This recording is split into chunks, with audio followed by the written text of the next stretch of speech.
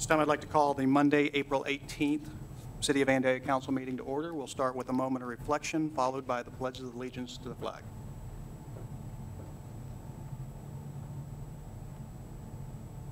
Please stand for the pledge. Allegiance to the flag of the United States of America and to the republic for which it stands, one nation, under God, indivisible, with liberty and justice for all. Thank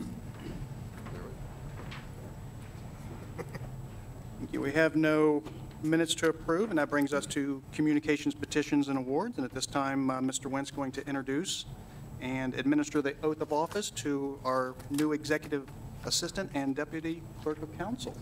Thank you very much, Your Honor. I'll introduce Mrs. Angela Swartz.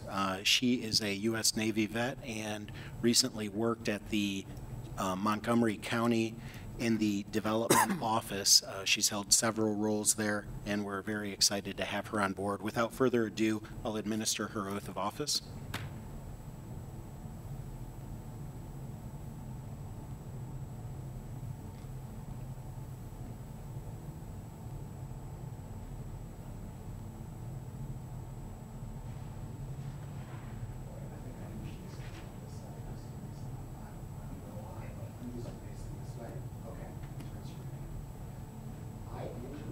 Solemnly swear that I will support the Constitution and will obey the laws of the United States and the state of Ohio, that I will in all respects observe the provisions of the Charter,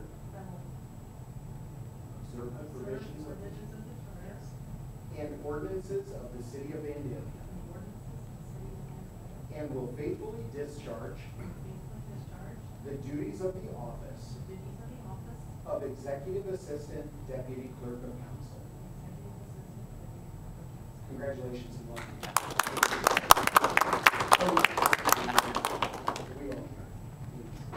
I'll welcome Ms. Swartz.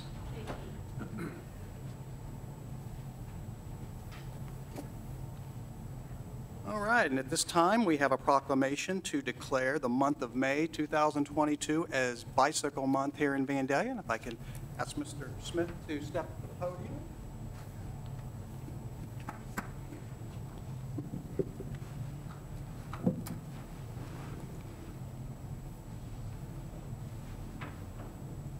Appreciate you joining us this evening. My pleasure. All right.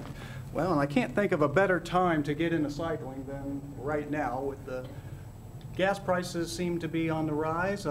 This is a perfect time to spend maybe a little bit more time riding our bikes, and it's not only good for the environment, but it's also good for your health. And we appreciate everything you do with the bicycle committee here with the city of Vandalia. And I know we started back in 1995, incorporating cycling into our city, and we've come a long way. And now we've got the expansion of the bikeway coming up right now. So it's an exciting time to be on the bicycle committee. And again, we appreciate everything you do for us in your committee. And if you'd like to say a few and words. We appreciate the city's support of the committee.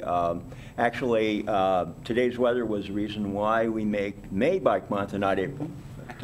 Yeah, we'll get out there soon. And we appreciate having the first mayor in my memory of Vandalia who was a bicycling mayor.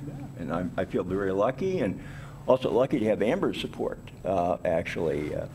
For a few years now, supporting the bicycle committee, and we really appreciate that. I want to invite everybody to our next meeting, which will be actually next Monday, 4 o'clock in the zoning and engineering office. So, and appreciate your attending as you have in the past, and even our city manager and Rob has attended, and we really appreciate the support we get from the city of Vandalia. Thank you very much. All right. I thought at first you were going to challenge all of our council members to try to ride at least 50 miles during May. Oh, well, not tonight anyway. Well, not tonight, but May. They got all the month of May. Bob, can you ride a two-wheeler? Yeah, I can. Okay, well. Okay, They great, might be up to great. it. Super. All right. Well, thanks again. Sure, my pleasure. Right. Thank you. I'm getting an e-bike, so I don't have to.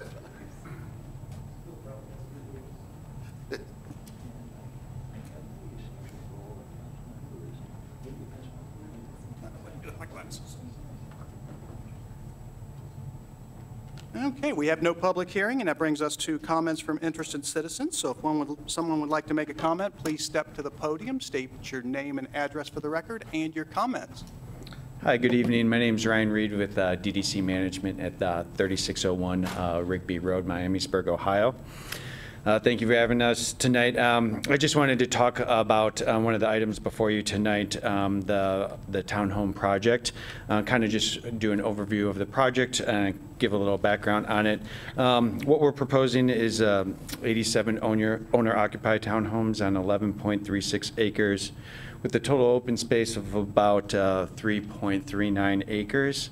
A little bit about the demographic there. We anticipate this to be first-time home buyers that are looking for lifestyle living. You know, young couples or small families that enjoy the public parks that the city already has to offer and wants to spend their time in the downtown communities. The anticipated average price for these homes is in the upper twos. When we kind of look at the overall market in Vandalia, 3-bedroom, 2-bath in the surrounding area over the last 12 months was selling at about $243,000, and Vandalia on the whole over the last 2 months or 12 months has been $247,000. So these fit, you know, these are going to be above and beyond the existing inventory within the community. We believe that this plan aligns with the city's overall comprehensive plan for this piece of ground here. It's called out to be medium density, and that fits squarely in the middle of what's allowable per the future land use plan at 7.66 acres. I believe it's actually a little bit on the lower end there. And the medium density also does specifically call out townhomes. So when we look at the future use plan for this site that the city has put together, we're really in alignment with it. Additionally, we're aligned with Mulberry Road is anticipated to be a thoroughfare, and we're aligning with the thoroughfare plan for that based on the Planning Commission and the staff recommendations to do those improvements, and that aligns with the current thoroughfare plan that's been adopted by the city. I know there's been in the past some discussions really on traffic and the concerns around that. We've done a little homework on that and identified in some preliminary traffic counts per ODOT standards, their ODOT trip generation manual, that there would be, for this particular site, a total of 30 a.m. peak hour trips and 39 trips in the PM peak hours. This is so little that per ODOT standards, it wouldn't even warrant a turn lane analysis. We're actually talking in the peak hours of traffic, 1 car per 2 minutes at that intersection.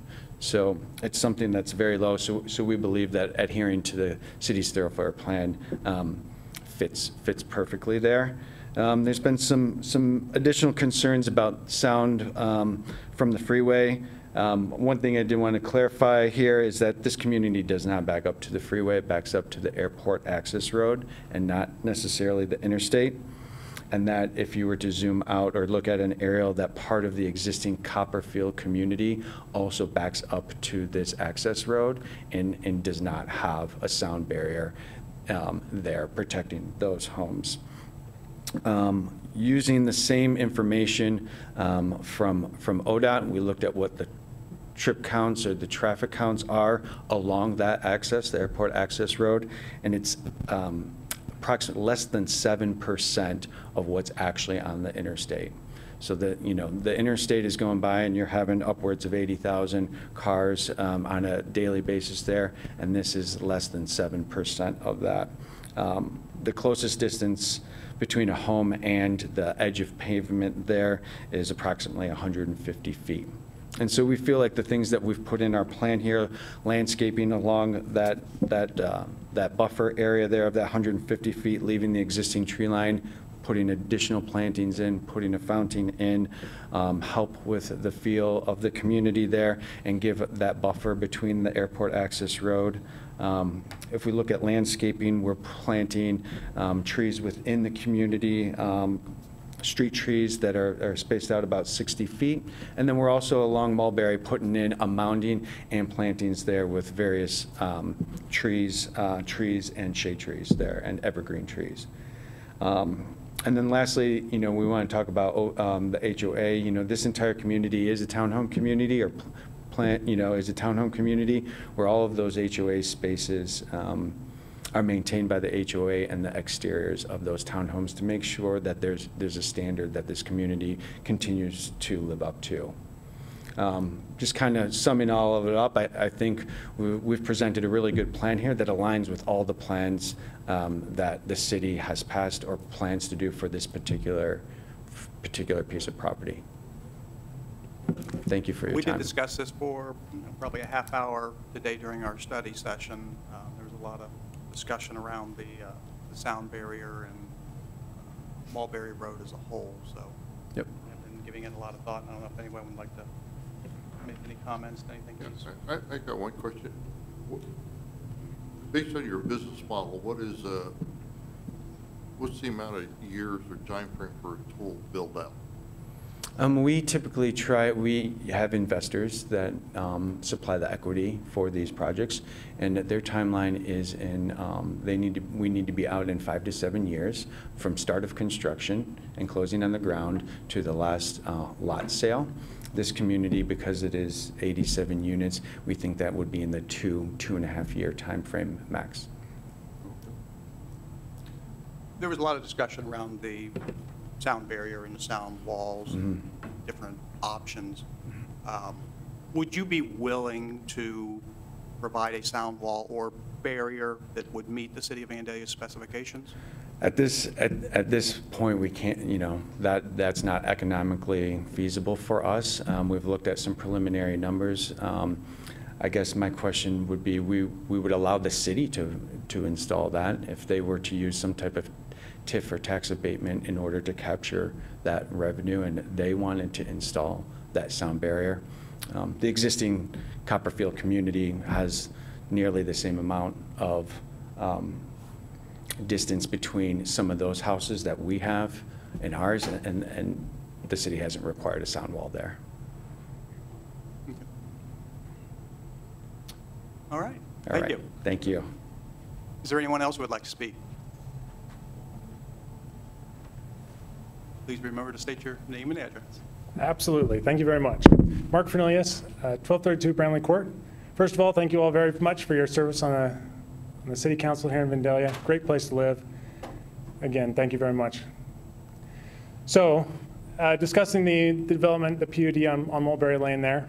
Again, just reminding you of the 3 major concerns were school populations, the future deterioration of the property, and the subsequent increased costs to the City of Vandalia. So on the first point, we had seen some data that the school populations in Vandalia were declining over time. Since the last City Council meeting, I've been in communication with the principal at Helke Elementary, and unfortunately, data sometimes has nuances that don't come out at first glance. And he provided some data that shows that there's actually an increase in the school population of Helke Elementary, which I thought was interesting, which would be located in the school where this development would be feeding. They would be feeding Helke Elementary, and that being the target population, we would see an increase most likely in the population of Helke Elementary, and it is already increasing. So that is something to be considerate of when considering this decision. Granted, that could be potentially mitigated by moving students to Demet, but it is currently increasing in Helke, and that's been over the last 8 years is what he was talking about. So that's the first concern. The second is the deterioration of the property. So last time I proposed requiring a brick front to prevent the deterioration of the property, since currently it's planned to be siding on the front. And so I think that should be a major consideration, because I want to keep Vandalia an excellent place to live, and maintaining a good feel and visual decor in the properties surrounding, especially the rec center area, is very important. Third of all is the future costs that the city would incur. As we heard in the previous discussion in the study session, the traffic along that airport access road, as well as probably 75, is going to be increasing due to multiple businesses coming in, developing there near the airport, and increasing that traffic, which is only going to increase the noise. Now, to address the point that Copperfield also is in that area. While true, Copperfield is much further north of the freeway of 70 than this development would be. Also, with how Copperfield is situated, you only have a corner of Copperfield touching the airport access road, which is on a diagonal going from the southeast to the northwest. So while I don't think it's completely accurate to say that Copperfield is in a similar situation, because this development would lie right along the airport access road, whereas only the pond in the Copperfield neighborhood really lies along the airport access road. So I do think there's a considerable risk to the city having incurred costs, while at first the buyer may beware and purchase the property with the current sound levels. As we know, they might not think about the increasing sound levels, and then in the future it becoming an issue and a request for the city council to then put in a sound barrier or other items. So I do think that's a major item of consideration. Overall, I think this is a great use for that property. If I were putting on my short-term vision hat and looking at 1 to 2 years, I'd say, yes, go for it, fits the plan. It would be a good use of that property. But if I look out 10 years from now and put on the long-term planning hat, I don't think we're quite situated to make that decision yet. I think considering more the deterioration of the property, maybe doing a brick face, doing a sound barrier of some sort between, whether it be a plant-based sound barrier or a wall-based sound barrier, doing that would, I think, prevent some future costs to the city. And then again, with the increase in students in the area, I think that needs to be teased out a little bit more, because there's some nuances in the data that have just come to light. So thank you very much. And once again, thank you for your service on the City Council.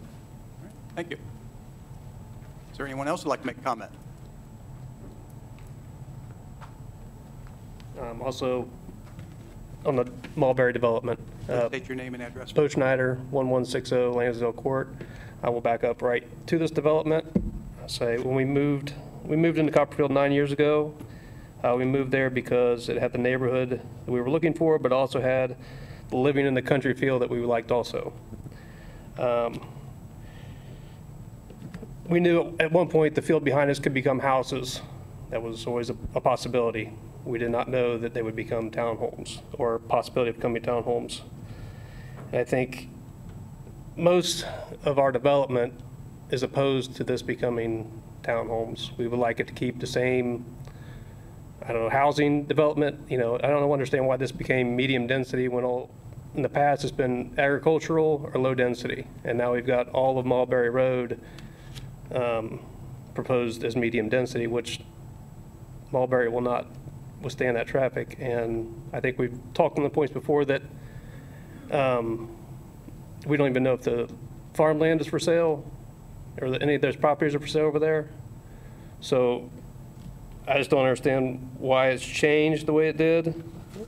I think our neighborhood is fine with low density housing to keep it on the same plan as what we have. I appreciate some of the concerns brought up before this, that you've obviously listened to some of the citizens, what they've said. One thing that I was going to say is the increased traffic in the development. Like I say, I live in the back. When I want to go north on Dixie, I go through the front so I can catch the light. I see, like you guys said, a lot of people doing the same thing, and that'll definitely bring increased traffic in our development. I feel if there really is a need for this kind of development, aesthetically, I don't think where it's at is the best spot. I see maybe Dixie and Northwoods, those fields, or National and Peters, the fields there. It's already set up. You got two major roads instead of one in and out road in our development. That's all I really have. I do thank you guys for your time and your consideration on this project. Thanks for your comments. Is there anyone else? While he's coming to the podium, I'd also like to ask if there's anyone online watching via Zoom. If you have comments, just raise your hand. Good evening. How's everybody doing? My name is Kenny Baumgardner. I'm at 6131 Ansbury Drive, Huber Heights. I am currently the assistant produce manager at Kroger's. Recently, I have been told that they're going to transfer me to Piqua, and I don't want to go. With that said, I have no choice. I'm going. It's occurred to me that Vandalia is grocery store poor. And I believe that Vandalia could use and support a second grocery store, and I would like to be the man who does that. I have 50 years of produce background as well as grocery stores pretty much my whole life. I don't know if anybody's familiar with the internet, everything Vandalia. I've got in my hand 384 comments of keeping Kenny in Vandalia. Quite a support group here in Vandalia. Yes, and this is internet alone. Right. I have hundreds of other people that's coming in and wishing me luck and that type of stuff. So what I have proposed or thinking, and I'm probably premature on everything, I would like to try to open up a grocery store of my own. And I've looked at checked out a few properties. I'm looking at the Hawks Medical Supply there on National Road. And what I'm basically asking is for help, suggestions, point me in the right direction, anything that could help me achieve this goal. Like I said, Vandalia is grocery store poor. There's only one grocery store in the whole city. And I think they're taking advantage of Vandalians. I think that a second grocery store is needed. I think that I could be the man who would do it. I think that if nothing else, it would help drive down prices. Competition creates better prices for everybody. Other than that, I thank you for your time. I have a copy of all the comments if anybody would like to see them. Sorry. Other than that, thank you very much. Well, I've certainly followed your story on Facebook, and that's why I said that you definitely have a lot of support here. What I would recommend you do is maybe contact Mr. Wendt, our city manager, and look at some economic development ideas and how we might be able to bring this to fruition. All righty. Sorry about that. We'd be happy to work with you. We certainly try to support all of our entrepreneurs in town, and likewise, we agree that the city would benefit from having other grocery shopping options within town. And I would also be fully transparent and read into the record that we've worked with individual chains on specific places. So that's something that we're looking at in all directions, and we'd love to work with you on that as well, sir. All right. Well, thank you very much. Again, I appreciate your time. All right. Anybody want to see this or? 35 pages. It's a lot of them. Thank you. Is there a good time to get a hold of you? Every time. All right. Well, thanks for coming.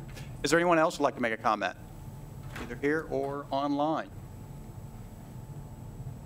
Moving on, we'll go on to the city manager's report, where I don't see any information items or action items unless Mr. Wendt has something at this stage. None at this time, Your Honor. Okay.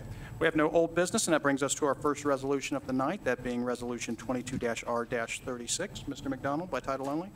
A resolution authorizing the city manager to execute a letter of understanding with the United States Air and Trade Show. Thank you. Mr. Wendt. Thank you, Your Honor. Annually, the city enters into a letter of understanding with the U.S. Air and Trade Show. Per the terms of the letter, the city agrees to provide police and city services and direct support to the 2022 Dayton Air Show, and being held this year on July 30th and 31st, and the city will be reimbursed should services exceed $21,900. Thank you. Do I have a motion? Make a motion to approve Resolution 22R36. I have a motion by Councilman Blakesley and a second by Vice Mayor Lewis to approve Resolution 22-R-36 as presented. Are there any comments from council? Call the roll. Councilmember Woods, Yes. Councilmember Blakesley, Yes. Councilmember Pollak, Yes. Councilmember Fairst, Yes. Councilmember Ehlers, Yes. Vice Mayor Lewis, Yes. Mayor Herbst. Yes, the motion carries 7-0. Next, we have Resolution 22-R-37. Ms. McDonald? A resolution waiving the formal bidding process and authorizing the city manager to enter into a contract with Pace Analytical Services, Inc. to provide EPA-mandated sampling and testing of sanitary sewer discharge from various industries and bacteria testing of drinking water in the city of Vandalia for calendar years 2022 and 2023.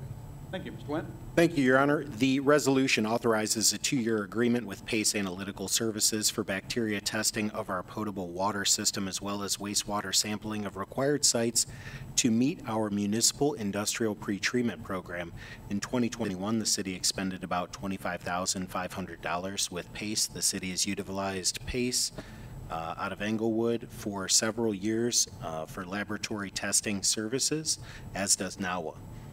We are able to drop off samples at NAWA when they're picked up by Pace, thereby saving the city a service charge. When reviewing nearby laboratory facilities to get competitive quotes, the closest labs are located either in Dublin or Lima. Utilizing one of these facilities would require additional man-hours for delivery or additional service charges for pickup. When testing is needed for an emergency like a water main break or boil advisory, these labs would not be as convenient. Therefore, I recommend that council authorize this 2-year agreement with Pace Analytical Services for the city's potable water and wastewater sampling and testing services. Thank you. Can I have a motion? Your Honor, I'll move to approve Resolution 22-R-37 as presented. Second. I have a motion by Councilman Pollak and a second by Councilman Blakesley to approve Resolution 22-R-37 as presented. Are there any comments? Call the roll. Councilmember Blakesley, Yes. Councilmember Pollak, Yes. Councilmember Fairst, Yes. Councilmember Ehlers, Yes. Councilmember Woods, Yes. Vice Mayor Lewis, Yes. Mayor Herbst. Yes, the motion carries 7-0. Next, we have Resolution 22-R-38. A resolution establishing the infrastructure fund.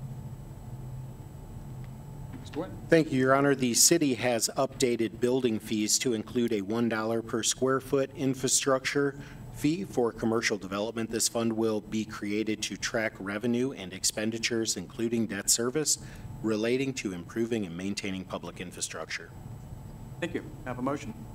Move that we approve Resolution 22-R-38.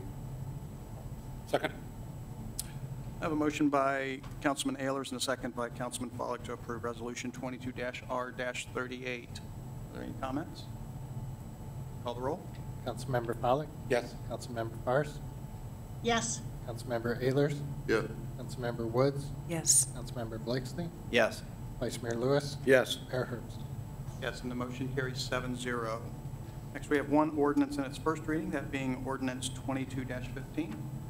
An ordinance amending the Vandalia zoning code and map to include the Vandalia City Center overlay. Thank you, Mr. Wendt. Your Honor, Vandalia City Council authorized staff to initiate an application for a zoning map and text amendment. The proposed zoning code amendment is for the purpose of creating a new overlay district, the Vandalia City Center overlay, which includes its purpose, proposed location, uses, development standards, and applicability to other existing regulations. The Planning Commission voted 5-0 to recommend approval of the proposed amendments to the city's zoning code and zoning map. Thank you. Do I have a motion? Make a motion that we approve Ordinance 22-15, first reading. Second. I have a motion by Councilman Blakesley and a second by Vice Mayor Lewis that we approve Ordinance 22-15 in its first reading. Are there any comments? Call the roll. Councilmember Fairst, Yes. Councilmember Ehlers, Yes. Councilmember Woods, Yes. Councilmember Blakesley, Yes. Councilmember Pollak, Yes. Vice Mayor Lewis, Yes. Mayor Herbst. Yes, the motion carries 7-0. We have one ordinance in its second reading, that being Ordinance 22-13. Mr. McDonald? An ordinance approving a planned unit development, preliminary development plan, and associated zoning map change for Copperfield Towns on lands generally located at 3330 Mulberry Road. Thank you. Mr. Wendt? Thank you, Your Honor. Let's see here. The applicant, DDC Management, has submitted an application requesting a planned unit development, PUD preliminary plan for a single 11-acre parcel located at 3330 Mulberry Road. The applicant is proposing to construct 87 owner-occupied attached townhome units in both 2-unit buildings and 3-unit configurations. On the site with a density of 8 units per acre, the proposal is consistent with the 2020 Vision Vandalia Comprehensive Plan.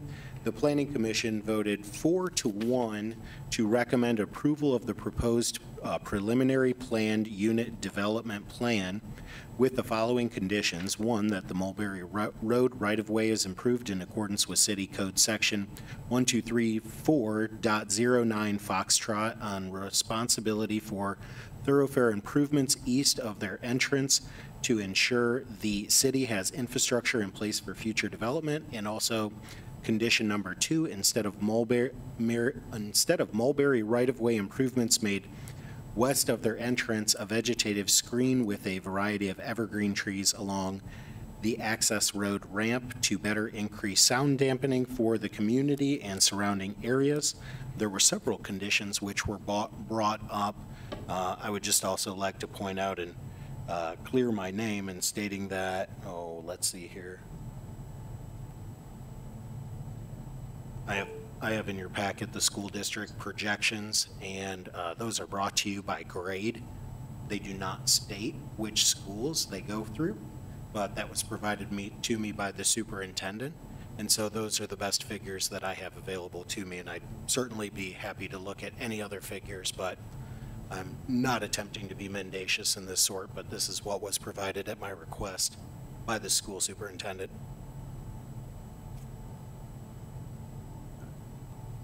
That all?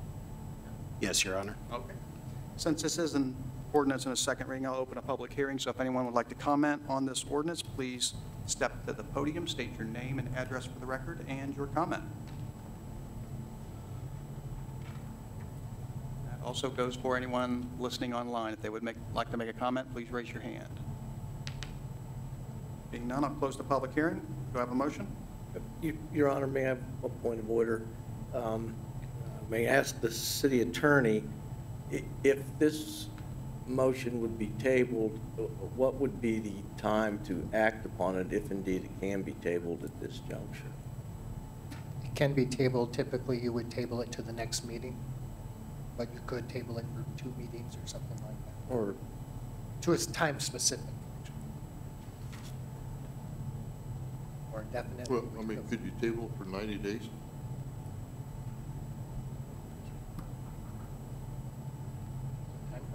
thank you. Would seem sufficient. Well, yeah, I know in Robert's rules, I just wasn't too sure off the top of my head if there's, I don't believe we have any time frame to act on a PUD, so I think we would be able to table it for 90 days.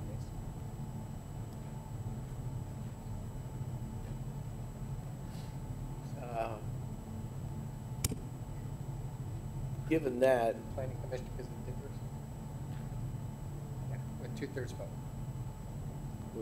With 2/3 vote.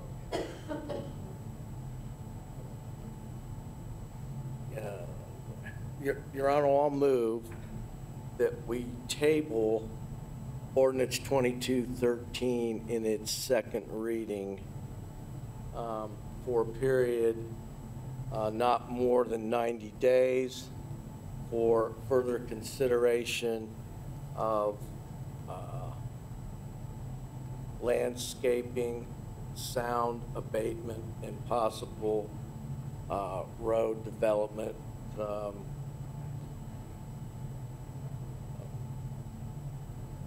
Repercussions. Have a second? Second. I have a motion by Vice Mayor Lewis and a second by Councilman Blakesley to table ordinance 22-13 in its second reading for further considerations as noted. Are there any comments? That was the table at not to exceed 90 days, correct? Right. Not to exceed no more than 90 days. Yeah, if I can make a comment. There's just some things we have to look at. And if the development does take place, that the city is ready from, in my opinion, mainly a road structure plan to support the development. So it's not being outright rejected. I think we just need some time. I'm personally in favor of it. I think we just need some time to get our ducks in a row to support the vote. Understood. Any other comments? Call the roll. Councilmember Ehlers. Yes.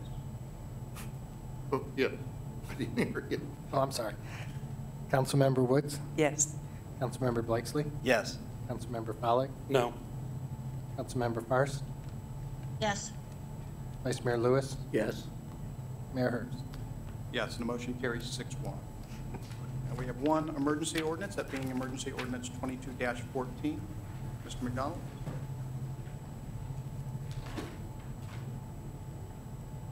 An ordinance approving individual assessment amounts and directing the finance director or her designee to certify the amounts to the county auditor for collection and declaring an emergency. Thank you. Mr. Wendt?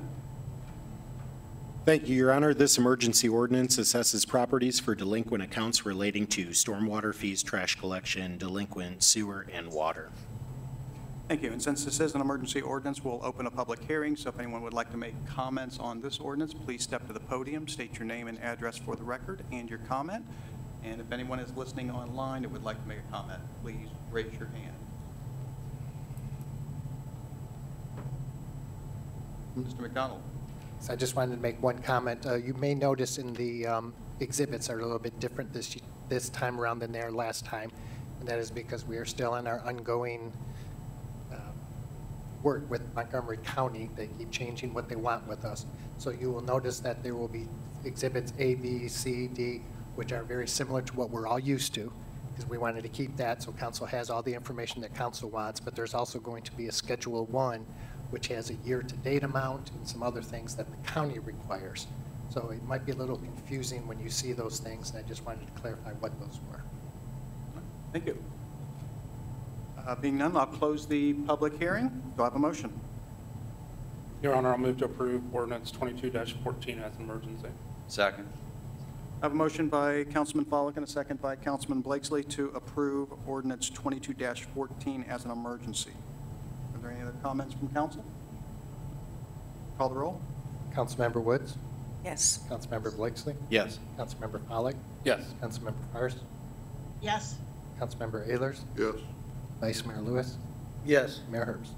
Yes, the motion carries 7-0. That brings us to reports from boards and commissions. We have a variance request for non-conforming use at 7615 Poe Avenue. Mr. Wendt?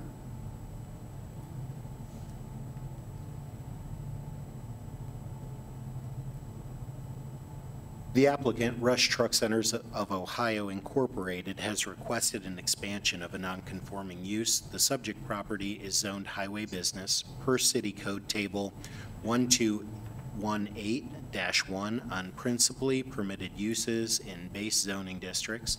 The use of truck and heavy equipment sales is listed as conditionally permitted within the office industrial park and industrial zoning districts only. The Board of Zoning Appeals voted 4-0 to recommend approval of the requested expansion of the nonconforming use. Thank you. Can I have a motion? Your Honor, I'll move that we approve the variance expansion of non-conforming use at 7615 Poe Avenue. Second. I have a motion by Vice Mayor Lewis and a second by Councilman Pollak to approve the variance for expansion of a non-conforming use at 7615 Poe Avenue Road. Are there any comments? Call the roll. Councilmember Blakesley. Yes. Councilmember Pollak. Yes. Councilmember Fairst. Yes. Councilmember Ehlers, Yes. Councilmember Woods, Yes. Vice Mayor Lewis, Yes. Mayor Herbst. Yes, and the motion carries 7-0. Council, you've had an opportunity to review the Planning Commission meeting minutes of March 22nd. Are there any comments on those? And they stand approved. Next, we have the March bill listing in the amount of $1,726,006.07, and a list of the March expenses over $50,000. And we've also have the March purchase card detail in the amount of $38,865.44. Comments on those? All right, and that brings us to council comments. We'll begin tonight with Mr. McDonald. Nothing, thank you. Mr. Wendt. Nothing, Your Honor. Councilman Ehlers. I'm fine, thank you.